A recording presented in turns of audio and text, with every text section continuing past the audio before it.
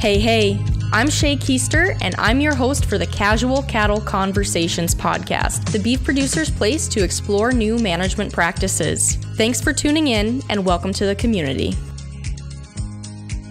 The Red Angus breed continues to grow in numbers and influence. Why? It's because of the quality cattle and the hardworking folks who produce them. Red Angus females are known as the beef industry's most favored female and have dominated the market for more than a decade. According to Superior Livestock data, Red Angus heifers command a $92 premium per head compared to all other breeds. The longevity, efficiency, and calm disposition of Red Angus females make them the ideal cow for today's producer. To explore opportunities through the Red Angus breed, visit redangus.org.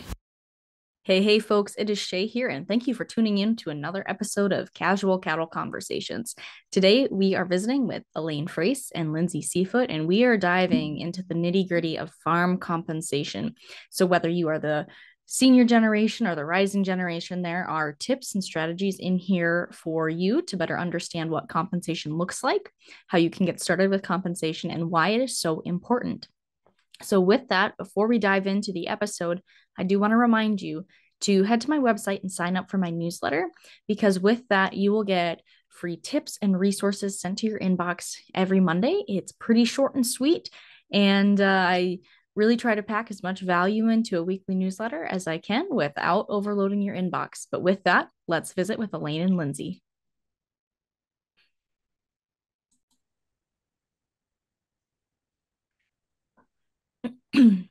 Well, all right, ladies, I am excited to have both of you on here. Lyndsay, I know it was kind of a last minute deal for you to jump on, but I'm glad to have you on here too.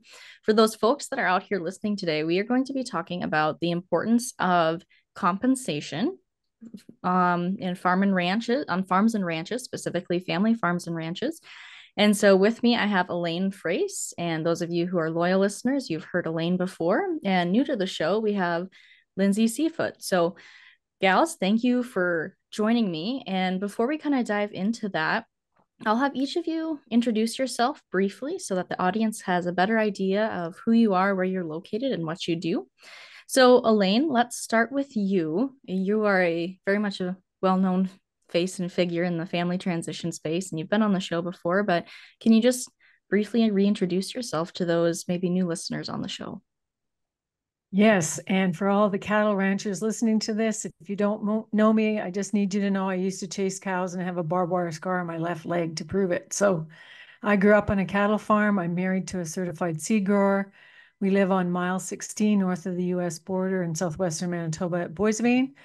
And I'm a farm family coach, and you can find me at farmfamilycoach.com. But my desire for all the listeners is to know you're not alone on this journey. It's a journey, and we have lots of things and tools we'd like to share with you, because that's what we do as farm family coaches. So glad to be back, Shay. Thanks for the invitation. Absolutely. So Lyndsay, can you introduce yourself a little bit to the listeners? Sure. Thanks for having me, first of all. And so a little bit like Elaine, I grew up on a farm. I wasn't chasing cattle, I was chasing pigs. My dad had a hog farm. And we now I live in Wawanesa, and we service sort of southwestern Manitoba as well. And I do HR consulting primarily. My personal focus is in the ag world. So we work with agribusiness and with farms to help support the HR function. And that includes, of course, things like compensation, policy, anything to do with employees and how to get them, how to work well with them, and how to be a good leader. Well, thank you. So diving right in to the conversation and not wasting any time here, I mean, the big overarching question I have is, why is compensation so important on family farms, whether people view themselves as a smaller family farm or if they're a larger operation that has some sort of business structure settled out? Why is compensation so critical to family farms and ranches? Well, how many people have you known are fighting about money lately? That's kind of the root of it, isn't it? Is that when we talk about compensation, Shay, I have actually two comments on this. And so we'll deal with the compensation or salary that the farmers and ranchers are getting right now, currently, day to day, whether that's as a salary, a monthly salary, or an hourly wage. Because the other part of compensation that hits my world in farm transition is delayed compensation, which other people will call sweat equity. But why either the current daily compensation or what monthly, however that works out, or whether it's delayed, it's really important because you need money to make money. Also, you need money to buy diapers. And I have stories about this, about young farmers who were crying at the grocery till, wondering about whether or not they'd have enough money in the family account to actually live. And what I find in the cattle industry that really irritates me is that people are working for a lot of promises into the future.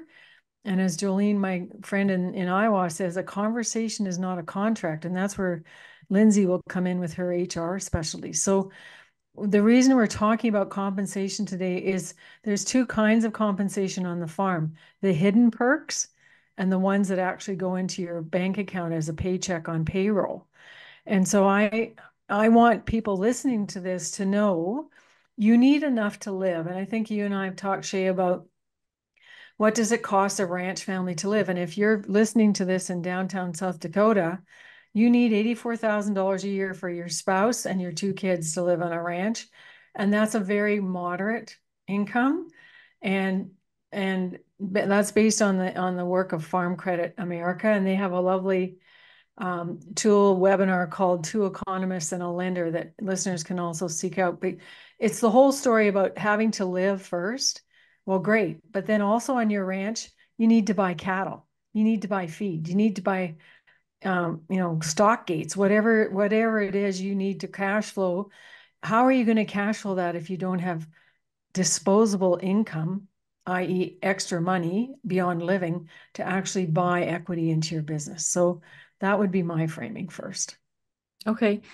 Lyndsay, do you have anything to add on to that from your HR perspective on why compensation is so critical to farm and ranch families? Yeah, I think this question of compensation being so critical, I mean, Elaine made all the exceptionally good points there. The only thing I think that I would maybe add from the HR perspective is that um, compensation, whether it's on a family farm or in a huge corporation, compensation should be treated in a fair and structured way that pays people for what they're worth and what they are contributing.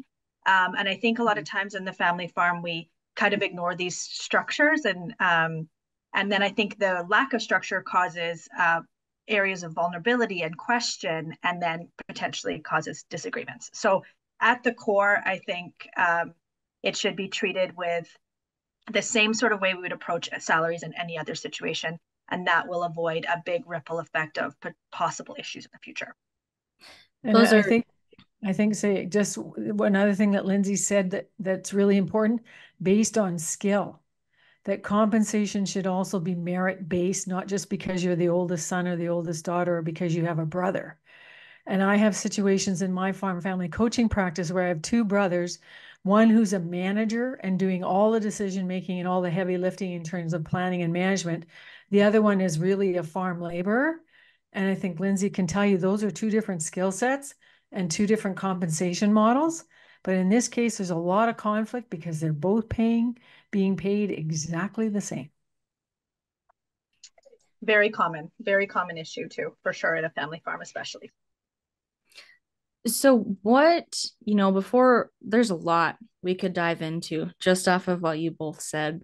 But I think, as you talk about structure and fairness, before we dive into that, what can compensation look like? I mean, you've talked about salary, you've talked about hourly, you've talked about delayed, you talked about hidden perks. I know right away when I came back to my family's farm after college, one of my hidden perks was I could just go to the freezer and grab beef. But so, what can compensation look like for family farms and ranches, just so people have an idea? So I'll just jump off the perks part. I have Dick Whitman's tool, who I respect dearly. He's from Idaho. His consulting firm is called Whitman, Wittman, consulting.com. And if anyone listening to this podcast would like his compensation worksheets, just reach out to me at farmfamilycoach.com and say, send me the compensation worksheets, and I'd be happy to. But that's only the piece, Shay, around the hidden perks or the perks. And recently I had someone on my membership site do this, and they said, "Oh, Elaine, this was very helpful." Because what they discovered is that there can be $14,000 or $20,000 worth of non-taxable benefits, like beef, like what you mentioned, pulling beef from the freezer or getting half the cow, where they park their horse, their internet, their electricity, possibly also on ranches, quite common. The ranch owns the house, so you're not paying rent for the house. All of those things are worth value. So I'll let Lyndsay talk to the rest of it as well.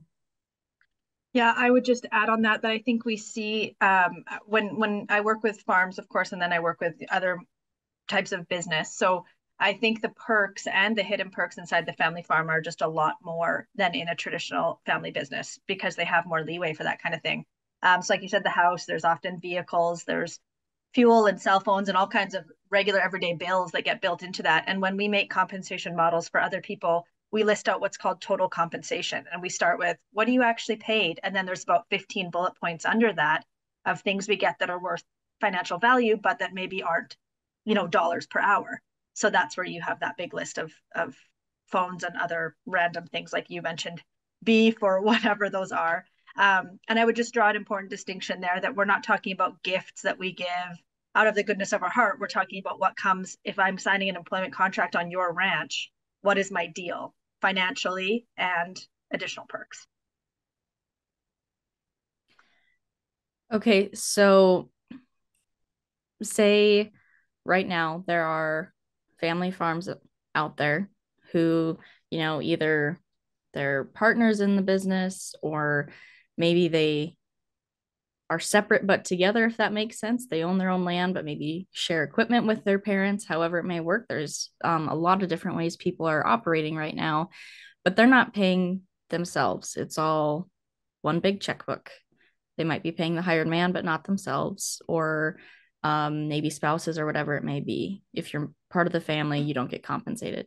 How can those conversations start? What are some steps to make that first change so that compensation does start happening? So the first thing I would say is let's do your own personal net worth statement first, whether you're listening to this as a 35-year-old rancher or you're the 65-year-old dad who's just stopped taking wage. I actually have a situation right now, Shay, where the farming dad is not taking any wage at all, which is horrible because he doesn't have a pension that he's built out. He hasn't been wise about building his personal wealth bubble to have some liquidity for other off-farm or off-ranch income. So let's talk about the situation that you're not being paid at all, which is not wise for a 35-year-old rancher, because my call to action on what you just said is get thee to a loans officer tomorrow. Because when you get in front of somebody who can lend you money to buy into equity on your ranch, whether that's cows or bins or haying equipment or whatever it is, you're going to find out pretty quickly, number one, you don't have a credit rating because you've never borrowed anything. And number two, you have no capacity to service debt. And I've done farm debt mediation for the federal government in Canada for 10 years, and I've seen what happens to people who don't have good financial literacy and don't understand how good debt works. And so compensation is also tied to your ability to leverage money.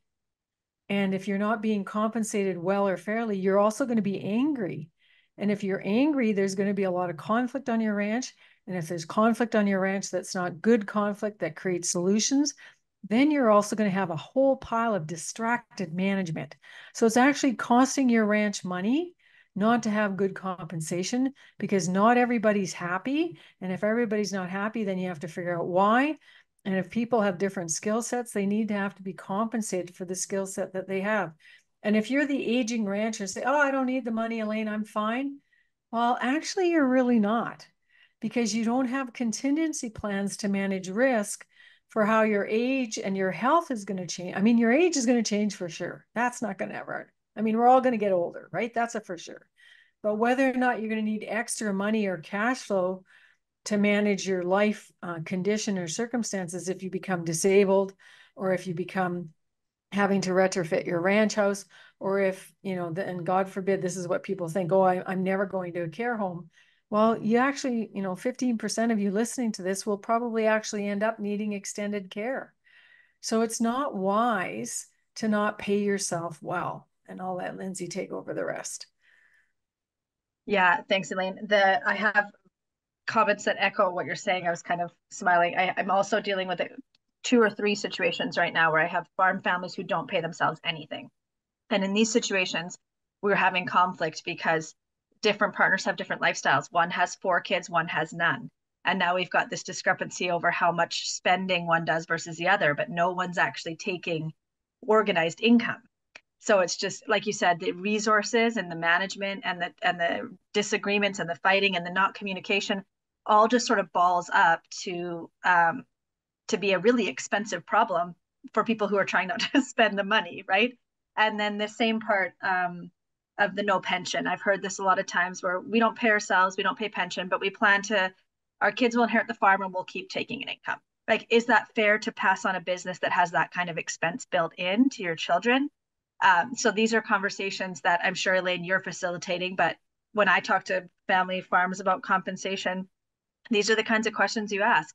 If you were paying yourselves wages, like we said in the beginning, based off of scale and contribution, and everyone had a fair pay, spend your money how you please. But we kind of get in each other's business when we look at what each other's spending money on, and we're sharing these accounts.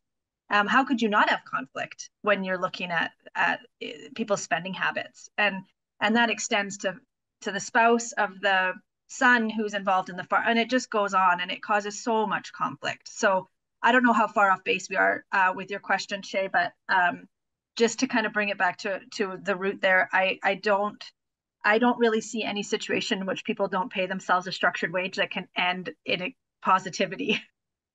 And the other thing that you two mentioned also, Lyndsay and Shay, a lot of farms and ranches are incorporated. And so they can have shareholder loans.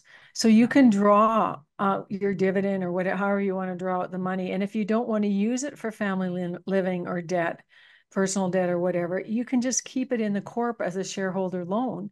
And then it accrues to you, but at least it's your property and it's your energy, because money is really just a form of energy and it's a currency. But the other currency that we're not talking about in relationship to compensation is time. And if you ask a young rancher, would you rather like an increase in salary or would you like more time with your family? You might be surprised at the answer, because time is the currency that people long for. And then the other thing is how you track things. So another phrase I like to use is called clean accounting. So for instance, on our farm, which is a grain farm, our son gets to use our lovely expensive seeding and harvesting equipment, but he doesn't own it. My husband and I own it on our farm because we're in a joint venture. We have 2 corps that are joined together in a joint venture. But our accountant will let us know every year, this is the value of the money, labor, and expense of the equipment that you put into your son's planting. And it's like $25,000. And I think last year, some of the inputs were like $100,000. And so we actually, in effect, are giving him $100,000 worth of opportunity and not charging him for it. And we don't expect him to, because we can absorb that cost. But it's nice that it be documented. So maybe, Lyndsay, you want to talk about how people track this clean accounting from a human resource perspective, because that also causes conflict when people say, I'm actually feeling quite used at the moment. Yeah, and that's super common, right? That people they farm with their parents or their siblings, and one person owns something, and we rent it to each other, and it's yeah, whether we track it or not. The tracking part, when it comes to what people pay themselves, I mean, I've heard lots of shareholder loans, all of those sort of parts you mentioned. I think at the end of the day that the tracking thing, when it comes to clean accounting, I sort of think it makes everybody sleep better. If your corp pays you and you collect a T4 and you go on your way with your money, just like you would if you walked into another business and asked for a job. And in my personal opinion, there are going to be other ways that people track money and the benefits and perks they get from borrowing machinery, et cetera. But I do think that there should be a chunk of money set aside that is taxed income that goes through the corp in a normal pay structure. That's my opinion. Hey folks, if you want to start your own podcast, I will be the first to support you. Podcasts are an amazing method of building up your personal brand, increasing sales for your business, and applying your passion, all while sharing conversations and ideas that matter. With millions of podcasts that are out there today, I want yours to belong to the 50% that are successful, and more importantly, I want you to enjoy what you do. Check my show notes for a link to my website with free resources and different opportunities to help you get started on the right foot. So one thing that you've both brought up a couple times is paying people for their skill set and where they're at. So how do families determine, I mean, you can do a lot of self-assessment and figure out your own skill set or do skill sets with your family members, but how do you determine what that's worth and how much you should be, I want to say should be paying them, but can afford to actually be paying them? Because that's going to be different too. Because sometimes we maybe think we're worth more than what the business maybe can afford to pay us too. So how can farmers and ranchers go about making those determinations for which people should get paid how much or what their worth is? Yeah, it's a good question. I think that the first place to start, so when we do compensation projects like this that are this exact question, sure, great, but how much is this position worth? We start by making just a standard job description. And of course, people like myself, we do this all the time. So if anybody needs support on these kinds of things, you can reach out to us. I'm sure our contact info will be at the end here. But we make a job description and we sort of focus on how much of this is management duties, how big are these decisions that you're making?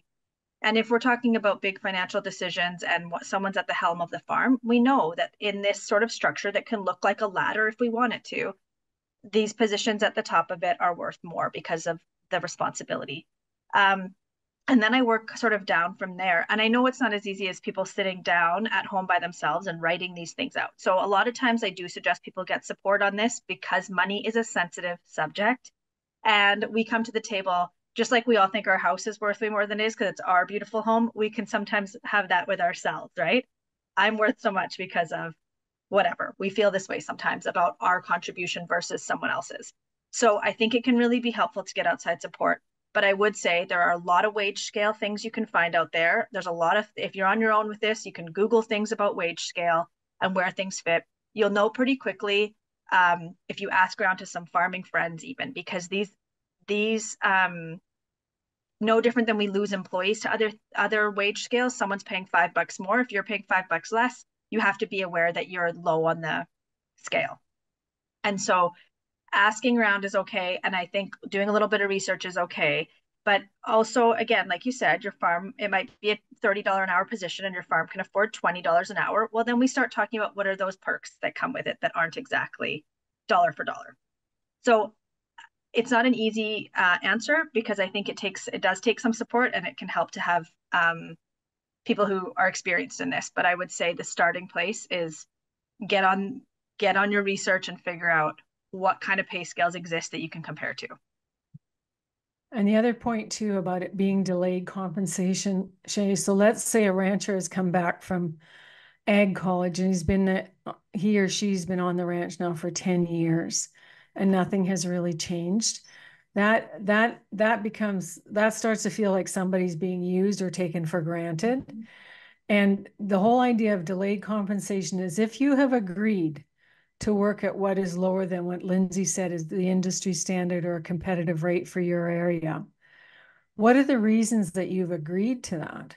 And can you write with your employer, your father, your mother, or whoever the employer is, or the person writing the checks, can you write with them a letter of understanding and have everybody sign it? Because sometimes people will accept a lower merit-based pay, I'll call it, based on their skills, because they have a bigger vision, or as you said, Shay, the cash flow is hard. And with cattle, I wish the season we're in right now, 23, 24, with better cattle prices, everybody wishes we could stay here forever and even get higher, but we all know that cattle prices are cyclical And a lot of cattle ranchers that I've worked with, unfortunately, have not really done well since 2003. And we know what happened that year when BSE changed the world, right? So there's just so many different factors that compound around and what people feel is fair. And so I really want people to think about a letter of understanding if they agree to a lower wage than what they actually feel they're worth. And then in that letter of understanding, and at this date, this amount will be compensated for by this event. And so some people in transition will say, well, I'll sell you that pasture land for fair family price rather than fair market value. And the difference between my price and fair market value will be compensated according to what you delayed, right? And so there's that piece. And the other thing I want to say is a lot of people will stay in a ranch where the culture is healthy. So it's not just about money. It's also, how do you treat your people? Is there respect? Is there lack of conflict and high tension and drama? Is the opportunity for you to bring 10 of your own cows into the mix? And there's another fight about compensation because a lot of non-farming family ranch kids, they have cows on ranches that they never see. They just have cows there. And I go, who's paying for those cows? Oh, we just put them all together. Well, then that becomes a different form of compensation. Someone's growing your cows and you're not paying for it. Does that seem fair? It's there's a lot of complexity with all of that, or can be. So I want to shift gears a little bit. We've talked about what compensation is, we've talked about how to determine worth and why compensation is so important, but who should be compensated? Should it be a per person? Should it be per family unit? How can you navigate that? Because maybe it's a husband and wife, maybe it's just a wife, maybe it's just a husband, maybe it's a husband, wife, and the kids and grandpa and grandma. There can be multiple laborers within one family unit, but then, like you said, maybe the brother or sister is not married, has no kids. So how do you determine who gets compensated for their work on the operation? Well, my bottom theme on that, Shay, is there should always be, in whatever work anyone does, excuse me, a fair exchange of value. And so what is that fair exchange of value? Is it money? For some people, it is money. It's being paid. But I have a ranch family right now in a lovely state with mountains in it, where her fair exchange of value is just to be able to live on the ranch. And she's aging, but that's her fair exchange of value. So there's also a conversation about what is a fair exchange of value look like to you personally as to how you're being compensated. And it has to be a to you. Each person needs to speak about what is workable for them and what is not. And the other thing is that if you're in a corporation or working in a partnership like two brothers, which is very common, the two brothers also need to be in alignment as the stakeholders, as the main directors of the corp or the ranch, that they agree with the decisions that they've made around compensation. Because that's going to cause a lot of niggling tension and pinch points, we call them, over time. If one brother says, oh, sure, he can have that, no problem, I don't need that. And the other brother's going, whoa, whoa, whoa. I sat down and did this compensation worksheet thing that Elaine sent me, and it was very revealing. They also used it with their non-family employees, because it also helps the employees who are non-family understand the entire value package of what they're getting by living, working, and breathing on said ranch. So my thing, Shay, is always be clear. Being clear is kind, like Brene Brown says, and be clear with every individual, and don't make assumptions about what people think is a fair exchange of value. And Lyndsay's shaking her head, so now she could talk.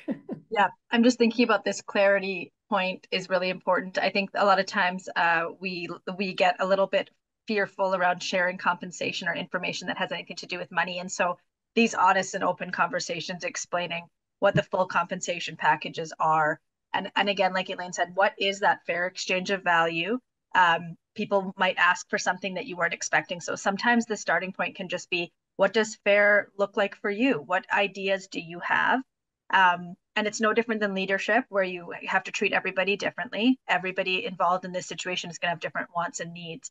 And you might have one person with a family, and maybe the family doesn't really work on the farm at all. And then you can have a discussion about whether there's any compensation involvement there, right? Often that would be a no, but maybe in some cases there's other historical practices that would change that. So I think you start with an open conversation, and people should be paid if they're contributing to the operation, and we can figure out to what degree, in each situation. Thank you for diving into that. So with all of this, there is a lot of mindset barriers in the ag space around money and business and compensation that need to be worked on or broken. And Elaine, I really like what you said about money as a form of energy, because that's something I really believe in and really work on an abundance mindset and not a scarcity mindset in money. And that makes a difference. But that's probably a whole nother conversation. But the one mindset barrier that I really want to bring up is, how do we start shifting and breaking that mindset that every penny the farm earns goes back into the farm? Because that's what a lot of people are operating, or that's a mindset I hear. How do we start breaking that? So first, I want to respond to that question about money as a form of energy and every penny going back into the business or the ranch. My first words out of my mouth is, where is that written? Is that in the unwritten rule book of this ranch family? Is that because that's the way grandma and grandpa always said it had to be done? And Susan Forward wrote a book called Emotional Blackmail, and she uses a phraseology, where is it written? So this is the problem I see, Shay, in all of agriculture. The mindset that I'm working so hard to shift in my workshops is, on the left-hand side, you put all of the assets of the ranch, the cattle, the fences, the hay equipment, the barns, the houses, whatever the ranch owns goes on the left-hand side. But on the right-hand side, you put your personal wealth bubble. And that's the liquidity side that you could get. And if you had $2 million on that side, which would be lovely, a 4% return on $2 million would give you 80 grand a year, which would be an amazing amount of money to live at a decent, modest level as a family. But also, if you had liquidity from other assets, like in the States, it would be your Roth accounts or your 401ks or whatever, anything, or cottage property or a house in town, whatever that looks like, that is liquidity for you to divest of those properties or those assets to use cash and however you want to use that cash. And if you keep putting everything into the ranch at the expense of the personal wealth bubble side, you actually handcuff yourself. And I don't think people understand that. And the other thing is, there also tends to be, well, you have to scrimp and save and put every penny into the ranch that you make for the ranch.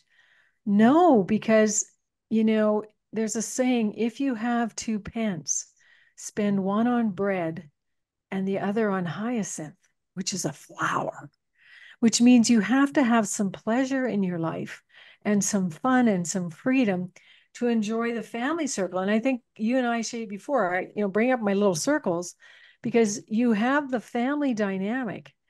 And you need liquidity in your personal finances to take care of yourself and self-care, but also to take care of your family for fun things beyond the business, but also possibly for daily living or for critical illness insurance or long-term healthcare insurance or contingency plans.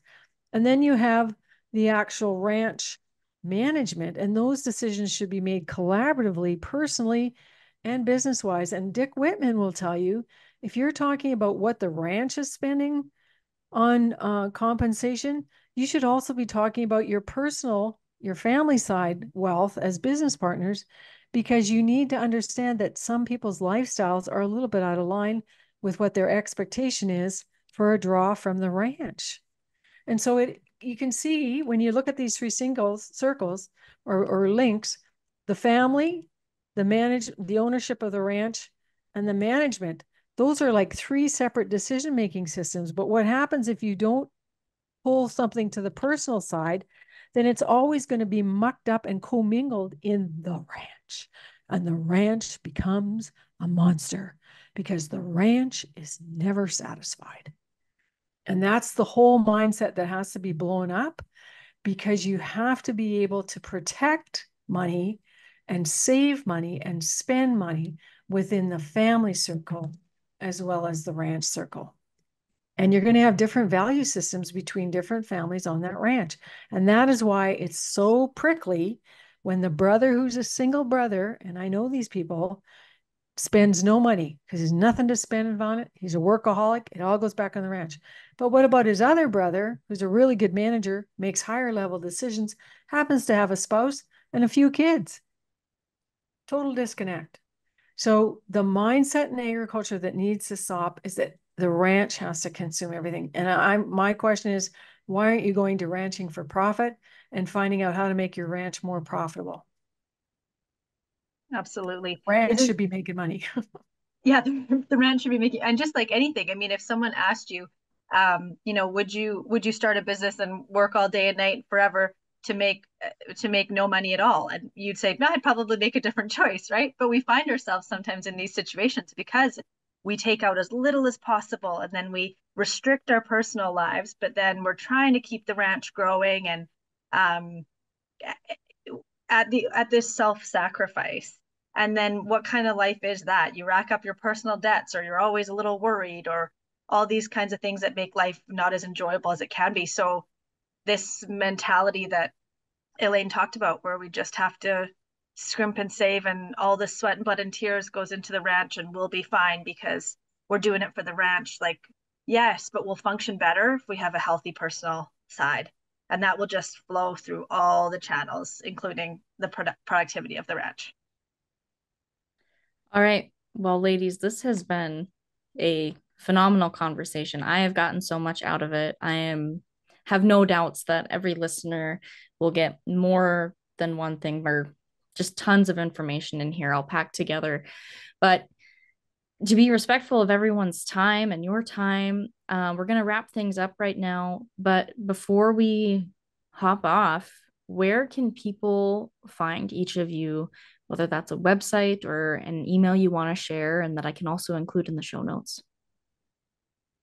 We're at farmfamilycoach.com. We also have a podcast, farmfamilyharmonypodcast.com. And people can reach out for a free 15-minute discovery call. Shay, if I really ticked them off today, like something I've said, that's fine, because having a conversation is the best way to create solutions and find harmony through understanding. And that's what we're all about. So just reach out, and we're happy to share tools like the compensation worksheet. I've also got one of Dick's job descriptions, 6.2 he calls it, and I'm sure Lyndsay has more tools as well. So we don't want people to suffer in silence. Silence needs to do the heavy lifting in conversations around these interesting issues like what we've talked about today, but you are not alone. And as hard as things may be for you right now, you have options to create solutions. You can express your feelings, you can reach out, and you can adapt. And all of those things are positive conflict behavior that we want to help you have the tools to do your life better on your ranch and to have the life you've always wanted. Excellent. So you can reach me. My email is lyndsay@curbridge.ch. I'll get you to put that in the notes for spelling. And then curbridgeco.com is the website. We also do free consultations. They can be up to an hour because we can get into some of the business details. But compensation projects and organizing compensation structures are very common projects for us. And if anyone in the farming and ranch world is interested in support with that type of thing, send an email or find us on the website. And all right. Lovely thing, Shay, just want to say thank you to how we've done this podcast today. This is the new reality of how agriculture works. Lyndsay and I only live 40 minutes from each other, but we've never met each other in real life yet.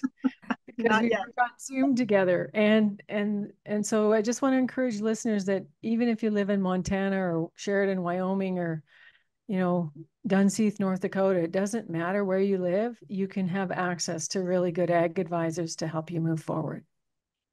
Absolutely. We are definitely in a great era of having access to resources. So thank you so much to both of you for joining the show today. Thank you, Shay. Always nice to talk to you. Have a great season. And that's a wrap on that one, folks. Thank you for tuning in today and joining in on the conversation.